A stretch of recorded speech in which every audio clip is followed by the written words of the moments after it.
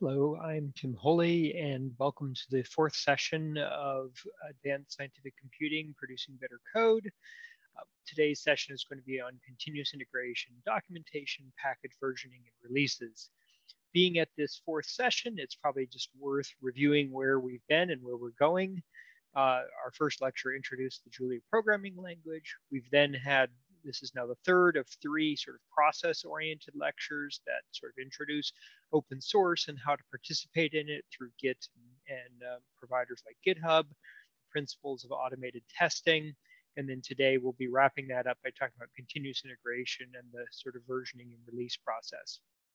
Then the final two lectures of the course are going to focus on sort of a deeper dive into Julia and its performance model and generally obtaining high performance in computing. And so that it'll be a relatively dramatic shift after this session. Okay, so today again is really focused on process, and I want to begin by just have you imagine that you're actually in a software company. Much of this is directed at individuals, and we'll get to that in a minute. But a lot of the new processes, I think, have originated in a larger setting and then trickled down to smaller developers, individual developers. And so the corporate sort of process very, sort of early on was that development occurred by breakage and relatively rare releases. So you might imagine you get your team together and you hammer out the first working version of your software and release it as 1.0. And then from that point forward, there's a bit of a split. One team, sometimes called operations, fixes bugs and they release 1.1 and so on. Meanwhile, a second team, your developer team, they sort of figure out the lessons learned from creating 1.0, and then they decide what needs to be changed and improved for version 2, and they start it. In some cases, this might, really, in the old days, have even been essentially a complete, rewrite of certain, at least core components. And often these core decisions really sort of determine the structure of the project. And so these could have sometimes been extremely disruptive changes. And these two teams are doing these sort of very two separate kinds of activities. And then eventually they would go on to try and, sort of get back together again, release version 2.0. At that point, that becomes the version that operations supports, and then they go on. Now, this model had a number of weaknesses, and probably the biggest one of them is that you might have a multi-year gap between releases. And the problem with this model is that the in development version of the software might really essentially be broken for a lot of that time. And that introduces a lot of problems. So one of them is that because of the long gap, back when you go back to trying to make sure that you can do all the things you needed to do that were good about version 1, any divergences that have arisen in the meantime can be very hard to reconcile. If version 2 is not runnable over long periods of time, you may discover serious design flaws very late in the process, and that gets extremely expensive. And there's even just, I think, a large cost to the people who are involved in the project. You don't get feedback rapidly about the outcomes of the choices you've made. There are silos between people who work on different things. And just it's nice to see your software out there and being used. And when your releases are that rare, those rewards come very rarely. And so this model had a lot of costs, and those became worse as software has gotten more and more complicated. That can both jeopardize the corporate model, but also the satisfaction of people producing this code. And so in modern times, this is, things are done, both you might say the same and differently, mostly, differently, although there are commonalities. The big sort of, one of the biggest changes is that at least internally, this whole process has been sort of changed in how it's nested. Instead of giant changes and making one trip through this sort of cycle of spin something off and then get it out there over timescales of years, this is done hundreds of thousands of times between each official release. on a far smaller, more rapid time scale. So at least internally, you might make small, frequent releases, and you try to keep things working at all times, and features get developed in their own branches and then released to whoever are your intended targets whenever they are ready, right? And this might be, again, your users might see infrequent, rare releases, but internally you see continuous change and development and updates to a working collection of code, basically. And one of the other things that's much more common with the modern way of developing software is that an individual, developer programmer might interact with all stages of the pipeline. So meaning you might both support bugs in the previous version, if it's an area of the software that you know well, and also be working on developing the latest release. And so this change in process is sometimes called DevOps for that reason. It sort of combines the tasks of developers and the operations staff. And it certainly has become sort of a dominant paradigm in the production of large scale software. This seems like it has a lot of demands. You need to have very good, trustworthy, and automated tests that you can use to ensure your quality. You need to have mechanisms for status updates and communication among contributors. And there have to be very easy mechanisms for making new releases, both perhaps those smaller internal releases, but then also, when you package it up and send it out into the larger world. And all this seems like a lot of infrastructure, but I think from a standpoint of an individual developer, like the sort of overall target of this course, the good news is that essentially all of those tools have emerged out into openly, freely accessible packages and platforms that allow you to adopt this sort of style in your own development practice. And so I want to show you how this works, first of all, to just sort of show you what this whole cycle looks like, the sort of needing to make easily accessible to developers the results of automated testing, the ability to communicate among developers, and easy mechanisms for making a release. I'm going to show you an example of this on a real world Julia package using GitHub platform processes for testing that run on GitHub, and the mechanisms that the Julia community has established for supporting all this and making good releases. So let me first start with an individual pull request. We've gone over those in previous sessions now. And so this is a pull request to a package that I know well. It's called Julia Interpreter. It's an important package because it underlies both Julia's main debugger as well as a package I've been involved in called Revise. And so this is a pull request by an individual contributor, very talented one, and has done great things, gotten a couple of emojis indicating the fact that we thought this was an impressive contribution. And what the automated pipeline here might not immediately attract your attention, but I want to draw your attention to this little red X here. And if you click on this, what you can see is that this opens up a little window. And what this indicates is jobs running on different kinds of computers on different versions of Julia that run the automated test suite. Now, in our last session, we talked about testing and the importance of developing a large automated test suite. And so this shows the consequences of running that test suite on all these different platforms. So we're testing Linux, Macs, and Windows machines. We're testing the original stable release of Julia, Julia 1.0, plus the current stable release, which at the time of this pull request and still is 1.6. And you can even see that this is tested on the in-development version of Julia. So every night, the not yet released version of Julia gets built. It's publicly accessible. You can download it and run everything you want yourself.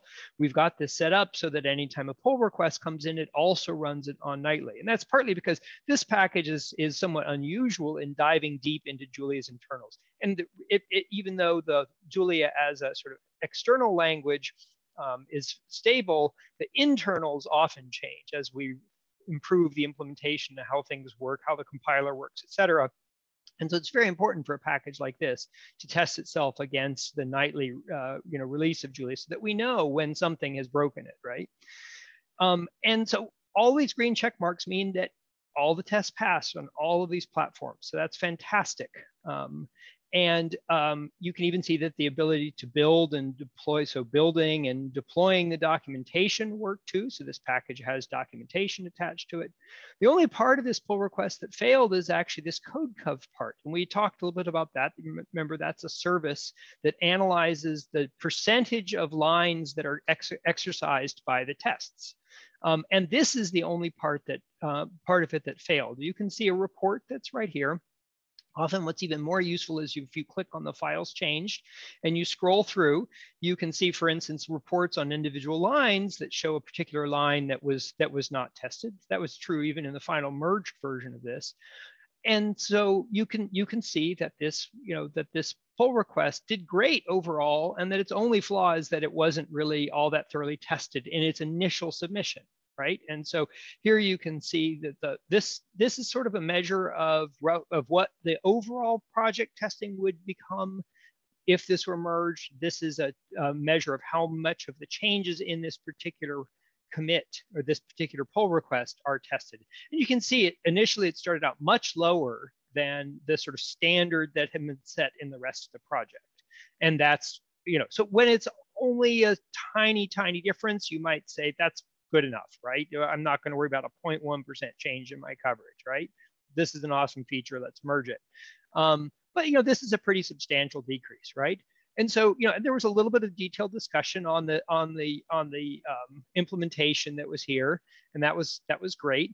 And then, I remarked that one of the main things that was left after the earlier discussion was it just simply needed more tests, and that's a sign that that's really the bottleneck to merging this.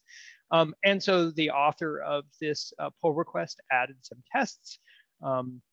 And then we got this thing merged. And so you can see in the final version of the pull request, there's a green check indicating at all stages of the automated testing. You can see now these changes are even raising the bar on our testing in this repository.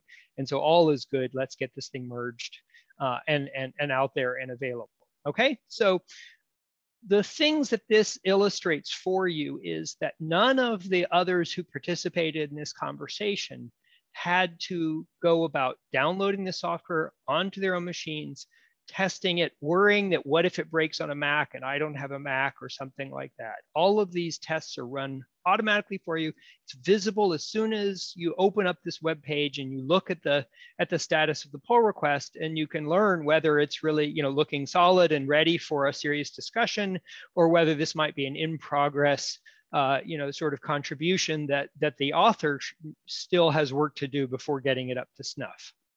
So that is a demonstration of what's called this continuous integration process, and the ability to run your automated test suite on many different platforms and versions of Julia to test it. Okay, so that's a very, the other thing I did want to show you is if something does go wrong, and it didn't in this example, so maybe this isn't the best example of that, but if one of these were to fail, for example, you might click on this, and what you can see here is a log that if you dive in, you can see this is something that runs your test suite. And if you click on it and open it, you can see a full log of the entire run. At this point, maybe you're familiar with these outputs from Julia's test standard library, and you can see the consequences here. Were there to be a failure, then in this section of this log file, you would see the details of this failure. Okay. So that's an extremely powerful asset to have at your disposal if you're reviewing a pull request. If this is your repository and you're seeing a contribution made by an outside contributor, it can greatly speed your process of understanding what the status of this change will be.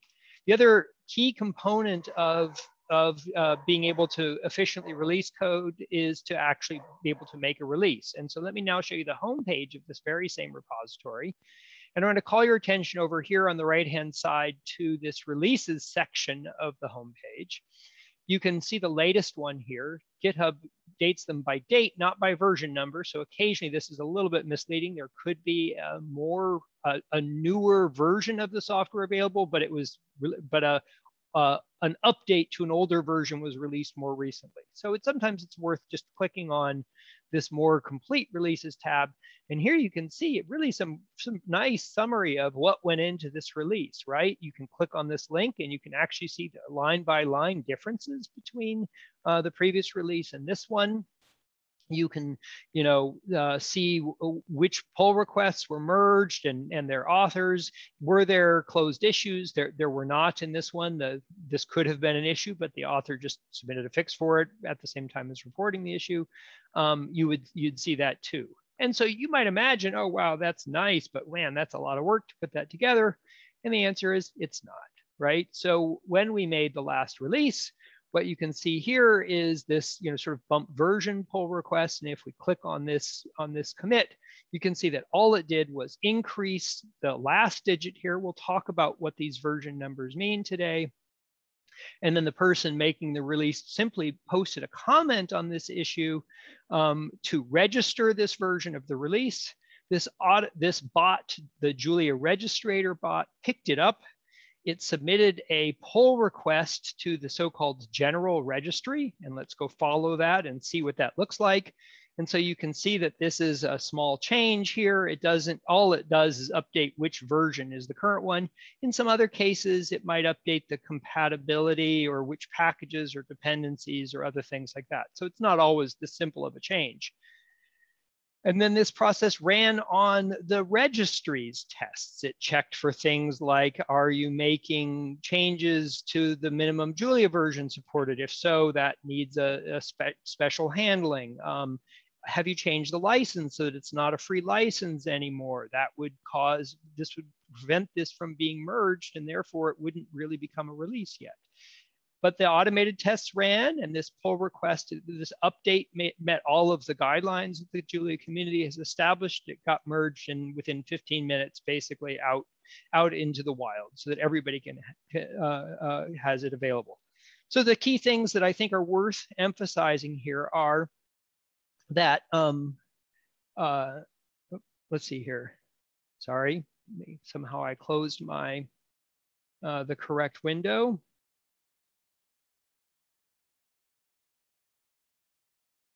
I apologize. Okay, so we saw how easy it was then to make a release, have it create a very nice summary of the changes automatically for us and get those out into the outside world. So these are the essential requirements that make it easy to have a collaborative, open development process that adds features with confidence and gets those out on a regular basis to the users. Okay, so this whole process is called DevOps, and the key component of it is this continuous integration, this ability to easily merge changes into the sort of main branch of your repository after running your automated test suite. There have been a number of scientific analyses of the consequences of projects that adopt continuous integration. I'm giving links to several of those papers here. Overall, these studies come to a number of fairly consistent consensuses. One of the ones that may be a little bit surprising, I think it was surprising in terms of the initial ambitions of continuous integration, or CI as it's typically abbreviated, is that the study said that in practice, having CI doesn't tend to really reduce how long pull requests stay open. And that was, I think, something that was counter to many people's expectations. That suggests that the bottlenecks on the duration of pull requests staying open lie other than the factors that CI influences. However, there is quite a strong consensus that the presence of or adoption of CI is correlated with about a threefold increase in the overall number of pull requests to projects. That's a huge, huge effect. Now, the causality of that is undetermined. None of these studies, for I think pretty obvious reasons, are randomized controlled trials, right? Nobody forced developers not to adopt CI or to adopt CI. These are retrospective studies of projects that midstream adopted it partway through. And so it might well be that having CI essentially puts out a welcome mat that attracts more contributors. The other possibility is that a package's growing popularity and growing number of contributors essentially forces the package to switch to a more automated pipeline because there's no other good way to keep up with the flow. Whatever the reason, the adoption of CI is correlated with a dramatic increase in the number of pull requests. And another feature that emerged from these analyses is that successful pull requests, one that pass their continuous integration tests, are typically much more successful in attracting code review by humans, right? So it suggests a strong tendency of developers to go check in on a pull request, look at the outcome of the CI. If it passes, now say, okay, I'm going to look at the code and start providing a serious code review. But if the pull request fails its test, you say, okay, this probably isn't yet really ready to review. I'm just going to let the person who's submitting this thing fix it up with a couple more commits, and then once it passes, I'll take a look. I think so again, causality is very hard to determine in these kinds of studies. I think one of the clearest pieces of evidence that CI really changes the workflow is in the following analysis, trying to understand sort of the mechanism of changes in the time delay between when a pull request was submitted and when it was delivered in a release to the outside world. And what they tried to do was they measured that time, and then they determined the explanatory power of different variables. And so maybe most easily it's worth starting here of the explanatory power of variables after adopting continuous integration. And what you can see is that in that analysis, overwhelmingly, the most important variable is the so-called Q rank. Now I have that here on the next slide. So that is simply a measure of when in the release cycle was the pull request submitted. It's normal to expect that a pull request that gets submitted right at the beginning of a release cycle is going to have to wait a long time before it gets in the hands of the users, right? Simply because it may be months away from a new release. Whether it's weeks or months, it depends on the project, but it may be a long time before the next release. So of course it's going to have a long delay. And conversely, one that gets submitted shortly before the closing of the merger window, might have a much shorter time to get out in the hands of the users. So you expect that variable to play an important role. And what this suggests is that nothing else serves as an even more important bottleneck. In contrast, in projects before they adopted continuous integration, the so-called merge workload, it's essentially the backload of unreviewed pull requests, is the dominant factor that determines how long a given pull request remains before it gets out in the hands of users, basically. And so that's despite the fact that Q rank has to be an important variable, but the merge backlog was even more important. And I think this is maybe the clearest, connection to us, maybe a causal role that CI plays in changing the overall workflow, right? So this strongly suggests that adopting continuous integration dramatically reduces reviewer workload to make it less of a bottleneck. And this certainly agrees with my own subjective experience of using continuous integration on essentially all the time. One of the criticisms and one of the main reasons given for not adopting continuous integration is that it's a real burden. As you'll see, in principle, there's an awful lot that you have to know, a lot of different settings you have to turn on, et cetera. And so there was a relatively recent analysis of over 1,000 papers published in the Journal of Open Source Software. This is probably the main place to publish descriptions of software itself, not the, say, scientific conclusions that you draw from the software, but the actual software itself. And in this analysis, it analyzed about 1,000 papers. There were many different programming languages represented. Among them, surely some of them were Julia, but many other languages as well. Probably most of them were not Julia.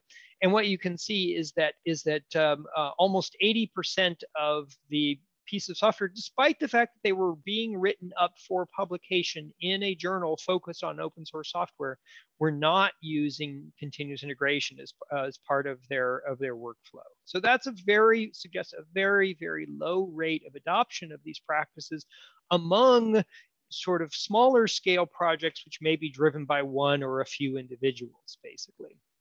Right. And so, the challenges of adopting this are often cited as the main reason for not doing it. But if you look at the Julia community, it's dramatically different. In a recent analysis, a couple of colleagues ran, it was found that 95% of all Julia packages use some form of continuous integration. It is almost ubiquitous in the Julia community to adopt this practice. Moreover, they found that 84% of all packages have at least 20 lines of tests, and more than half of them have at least 20% of their entire code base as tests.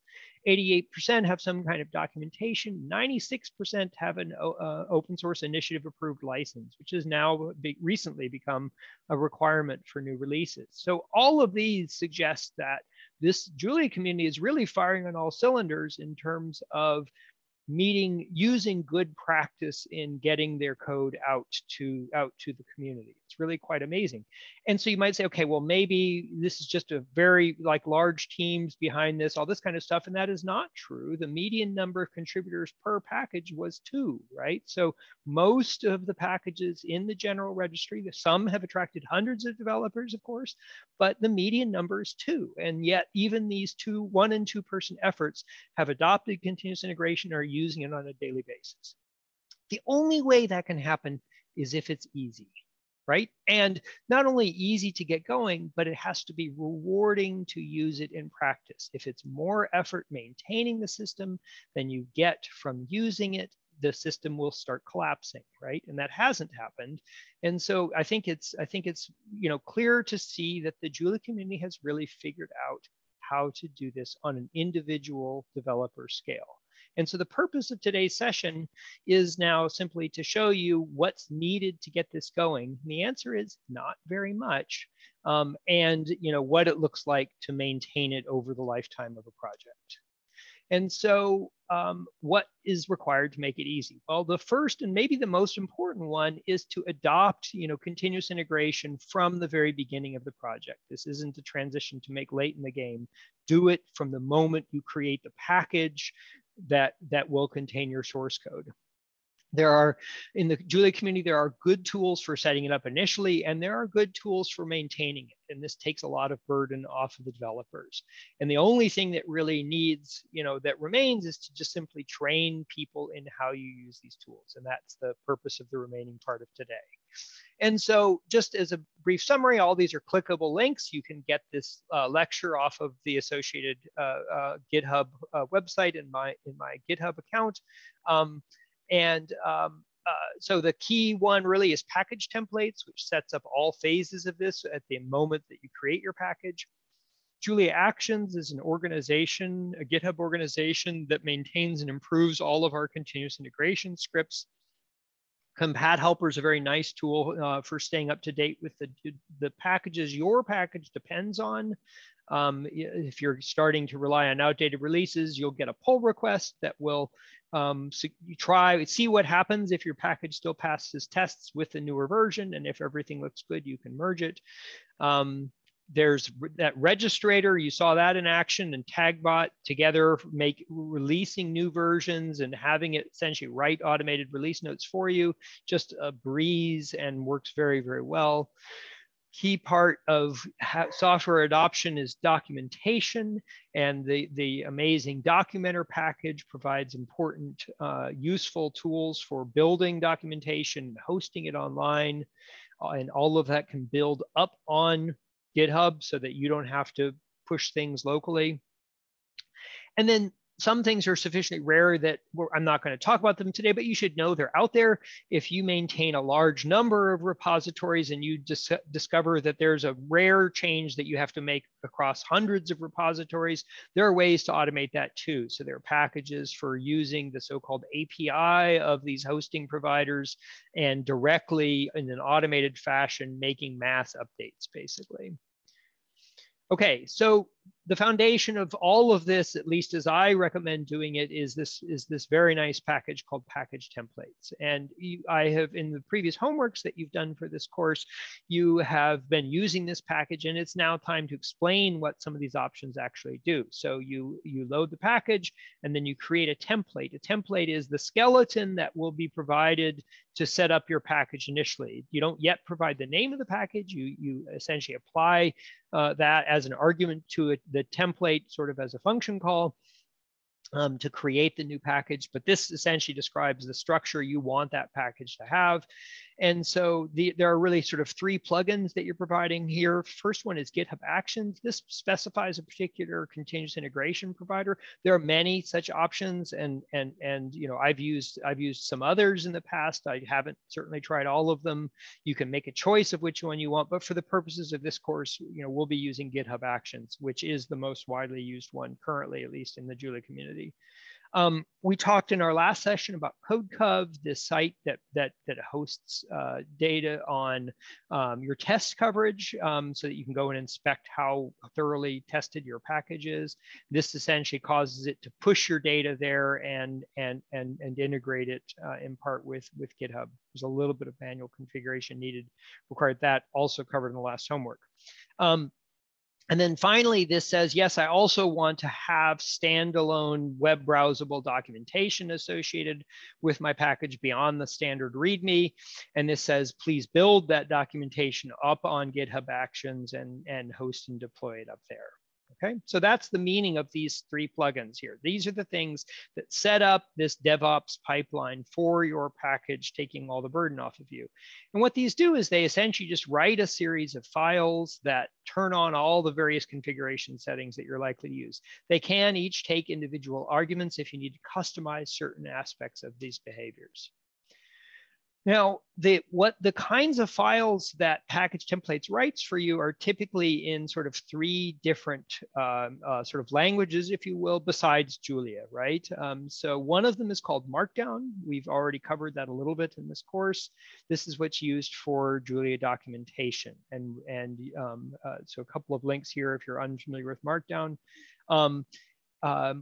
The next one is TOML, stands for Tom's Obvious or Minimal Language. And this is the language that both the project.toml and manifest.toml file are written in.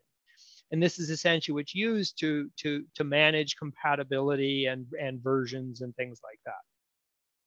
And the final one is this language that has a recursive algorithm, YAML ain't markup language. And this is the language that GitHub requires you to write all of those actions in. And package templates, again, creates all of these scripts for you in these various languages. So to get going, you don't really need to understand any of them, but I'm going to explain at least a few basics about them today, because you do sometimes need to make tweaks to these in order to manage your project. Okay. Now, these are not Julia specific, right? All three of these are widely used across the software ecosystem. Just to show you, if you haven't seen it yet, what Markdown looks like, it's mimicking the sort of way that people used to indicate document structure in email prior to the development of other more graphical ways of displaying things. And so, you know, you can have headers and emphasis and lists and you know, quoting block quotes and other things like this. And if you may actually even recognize that a lot of these this syntax has been adopted by social media platforms and things like that for marking up the text in posts that people make there too. So this may not be all that strange and unfamiliar of a syntax to you. It's worth, if you've not looked at it, you know, read about the syntax using the links provided, so that you can get good at writing this format. To build then your documentation from Markdown, Documenter expects a certain folder structure. So if your overall package starts, you know, looks like this, we've seen a lot about what goes on in the source folder. There's also not shown a test folder, of course, equally in some ways important to the source folder. Now we're going to touch on this docs folder. And so this only gets written if you specified a Documenter option to package templates. You can, of course, create these yourself, but it's much easier to let Documenter do it. And the structure of this folder here is that it has its own source folder. This is not a source of Julia code. Generally, it's actually the source for your markdown files that describe the web pages you want Documenter to build for you. And then there's also a Julia script make, which has a number of options that you can tweak. And again, I encourage you to read the documentation on Documenter to learn how to do this, sort of in detail. The main thing I want to cover now actually is the process of writing good documentation. And this is a difficult thing to do. First, if you are the developer of your package, you are both uniquely well positioned to write the documentation and uniquely poorly positioned to write the documentation because you know a lot about the internals, right? And that's both good and bad. So it takes some practice to learn how to write documentation in a manner that's approachable to newbies. And as is often the case, attracting outside contributions to improve your documentation is often a huge windfall to a project. But nevertheless, it is a skill. It's a skill that you can practice and get better at. For many years, I just sort of found my own way forward. I relatively recently came across sort of a framework for writing documentation that I like quite a lot. And the author of this framework breaks the needs of users into sort of 4 quadrants along 2 axes. So one axis here is what task we're engaged in right now. Are we learning the package initially? Or are we using the package hoping to write some code, basically, right?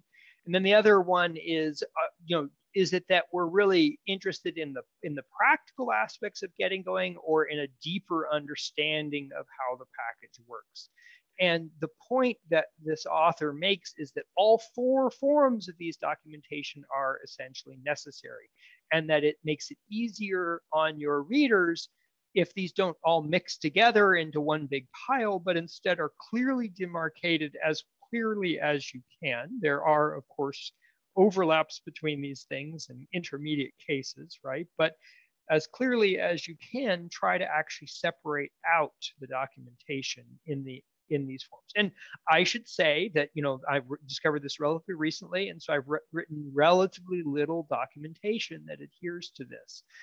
But, it's certainly something that I am starting to embrace, and in my sort of steps towards adopting this, I'm finding it actually to be a useful framework. So just to explain what goes on in these different sort of quadrants of the figure, and you can read more by following this link here. The function of a tutorial is really, it's directed at the bare beginner of something. And the author gives an analogy to teaching a small child how to cook. You might have to teach them about washing their hands or knife safety or other things like that, right? For a how-to guide that is also directed to the sort of more the pragmatic phase of actually getting something done.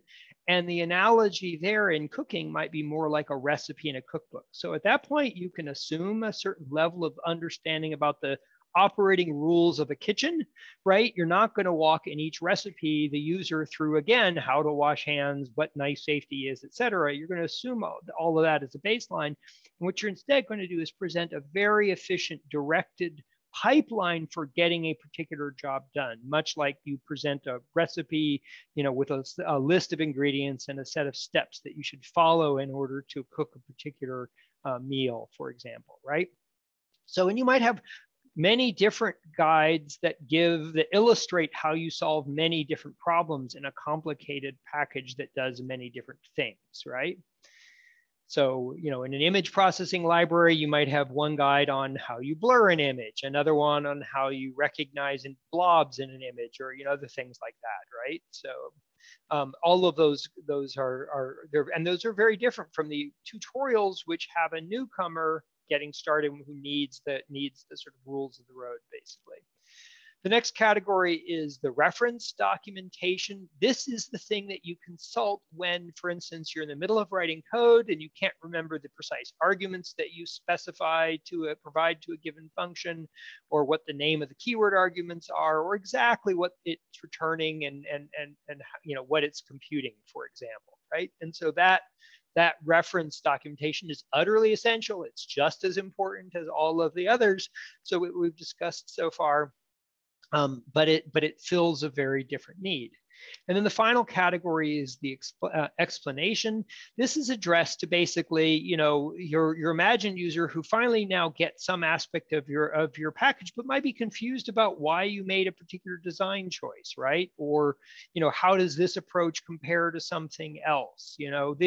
All of these kinds of questions become natural to people who get particularly curious about your package. If they might be thinking about extending it or improving it in some fashion, they're going to need that kind of information because it's going to set the appropriate context for them to help judge where they can make effective contributions. But it's not the first thing that a brand new user to your package needs in general, right? And so it should be clearly separated out into its own section. Okay, so that covers documentation. Now we're going to go to some of these other aspects of configuration, right? And again, all of these are set up for you initially by package templates. You don't usually have to mess with them instantly.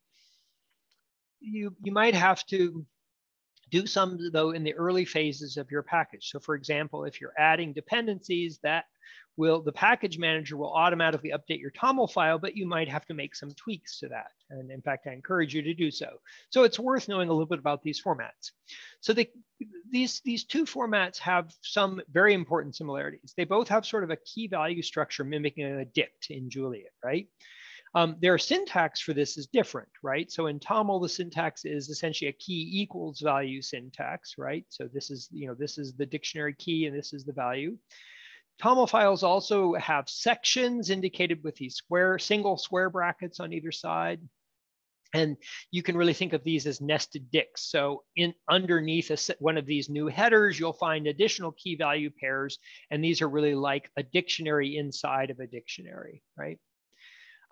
In YAML, it's also a key value structure, but the syntax here is to use a colon rather than an equal sign. And in YAML, the nesting is indicated by increasing the amount of indentation rather than through these sort of section headers.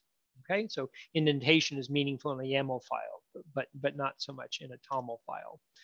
Both of these formats also support arrays. So in TOML, this always would look like a Julia array. In YAML, it has the so-called inline syntax, which might look like this. So that's quite similar, except for the equals versus colon. But YAML also supports a markdown style of making a list. And so this is actually equivalent to this here, right? Just with very different syntax. This is only a very superficial look at the features in these. YAML in particular is a lot more complicated, and occasionally you want that complexity. Hence, I think the reason for choosing it. But it certainly does take a little longer to sort of wrap your head around, basically. So just to show you what one of these files look like, this is a TOML file, and this is taken from the overall TOML website. And so you can see these key value pairs and then these different sections here that essentially, again, indicate a nested dictionary. You can see that, you can store a variety of things. This is another inline dictionary syntax here with those curly braces.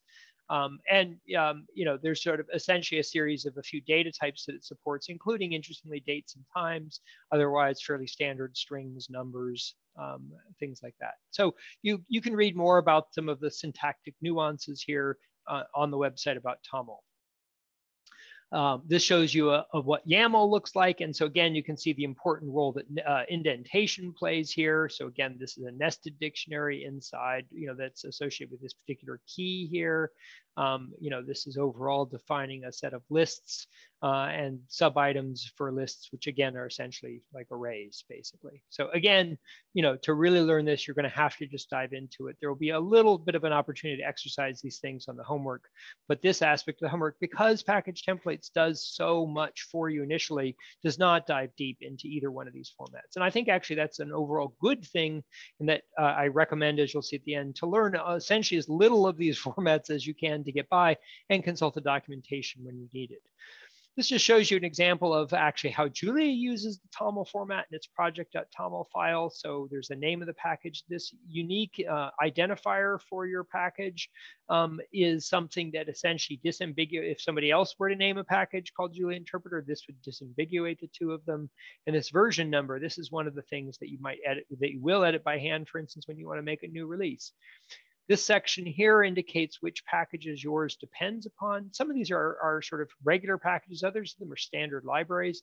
And in this compat section here, we declare which versions of code this current version of Julia interpreter is compatible with. So it's compatible with any Julia 1.x release. And that covers not just Julia itself, but also any of the standard libraries, which here are interactive utils, random, and UUIDs. It does rely on one external package code tracking, and this just indicates that it needs at least version 0.5.9 or anything on the 1.x release of code tracking. And then this package is also tested against many other repositories, the other packages, which are not required to build and use Julia Interpreter. They're only required for the tests. And those are in these extra section here. And they're again listed by name and UUID. Their package standard library gives you nice automated ways. You don't have to go looking up these UUIDs yourself. It will add them for you, but you may have to copy and paste them from the depth section to the extras section. And then you list you have to list which of the extras are used for which purposes. And overwhelmingly, the common thing is the test target, as it's called. It's needed for running the package's tests, okay?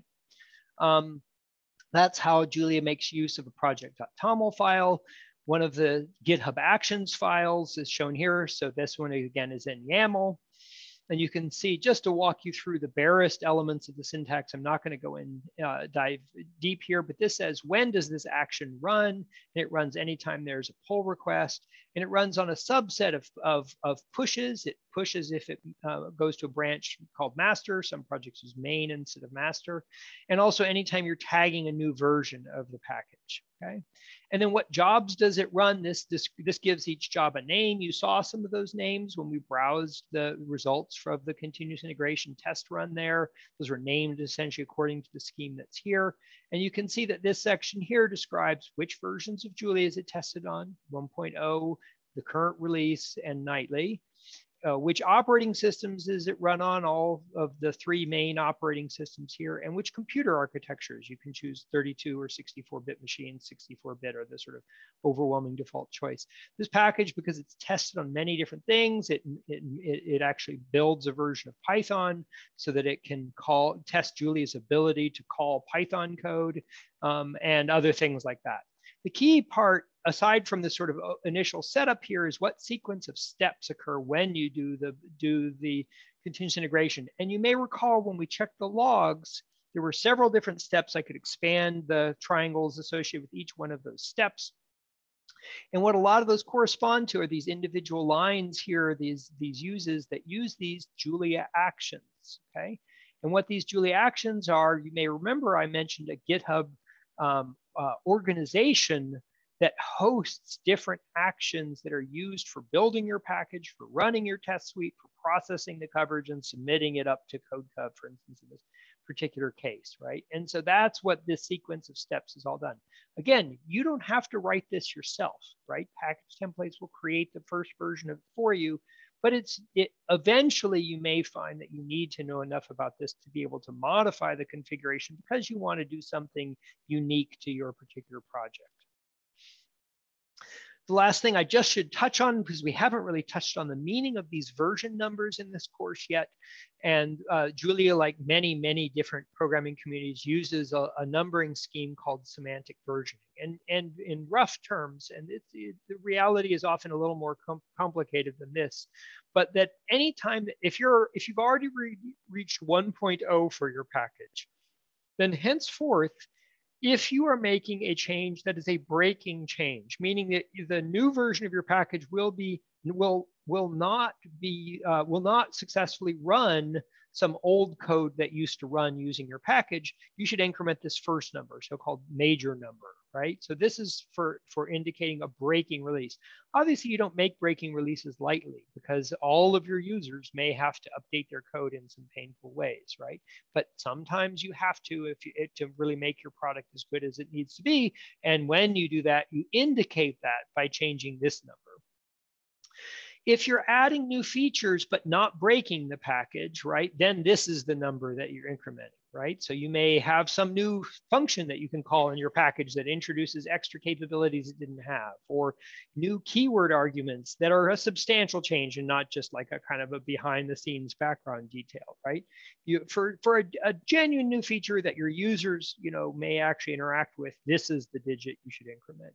And then if you're fixing bugs, this is the digit you should increment. Now, when you increment one of the higher digits, you reset the next counters to 0, right? So when you go to version 2 of your package from a 1.x release cycle, it becomes 2.0.0, right? And then you increment these from there. You can also add a few things at the end. For instance, if your major projects sometimes release alpha and beta versions of their package, and that can be indicated down here.